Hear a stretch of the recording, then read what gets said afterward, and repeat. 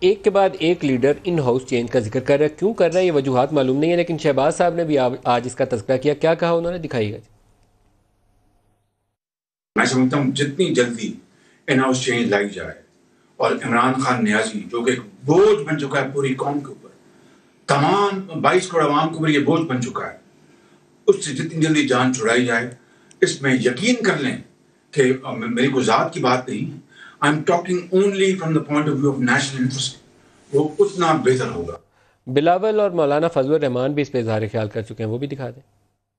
جو حکومت آج تک 15 مہینوں تک ایک بل، ایک قانون سازی نہیں کر سکے، اگر یہ آئینی ترمیم ہونا ہے تو مجھے تو بڑا مشکل لگ رہا ہے. جس طریقے سے ہمارا وزیر اعظم چل رہا ہے، میں سمجھتا ہوں کہ پہلا ہمارا نیا وزیر اعظم ہوگا، پھر کافی تو دسمبر آخری مہینہ ہے. اس پارلیمنٹ کو قانون سازی کا حق نہیں ہے اتنے اہم مسئلے کے اوپر. فوراً الیکشن کرائے جائیں، 6 مہینے کے اندر ہم نیا پارلیمنٹ لا سکتے ہیں، نئی اسمبلیاں لا سکتے ہیں، اور قوم کے حقیقی نمائندے وہی حقیقی طور پر اس حوالے سے کوئی رائے قائم کر سکیں گے. ڈاکٹر فردوس، یہ کیا وجوہات ہیں کہ یہ اوپر نیچے یہ بیانات آ رہے ہیں؟ یہ بے روزگاروں کا ٹولہ ہے اور فارغ ہے، اور چونکہ نوکری پہ لگائیں جی نا. نہیں، نوکری پہ تو عوام نے مسترد کر دیا، نکال دیا، ہم کس طرح لگائیں؟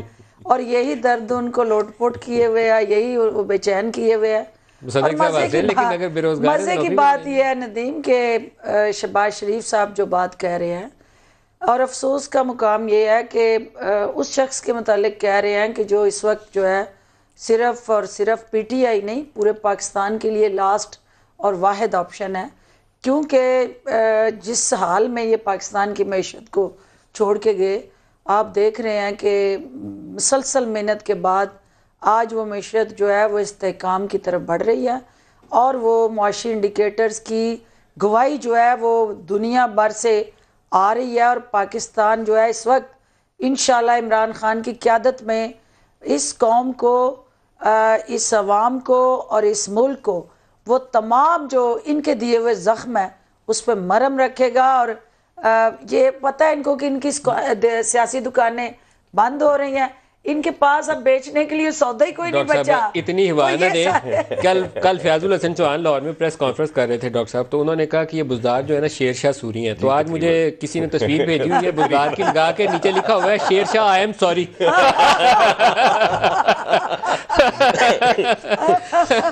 تو ڈاکٹر صاحب کچھ اچھا ہونا رکھنا چاہیے. ندیم صاحب یہ ریالٹی ہے، آپ دیکھ لیں. وہ شیر شاہ سوری ہیں کون ہے؟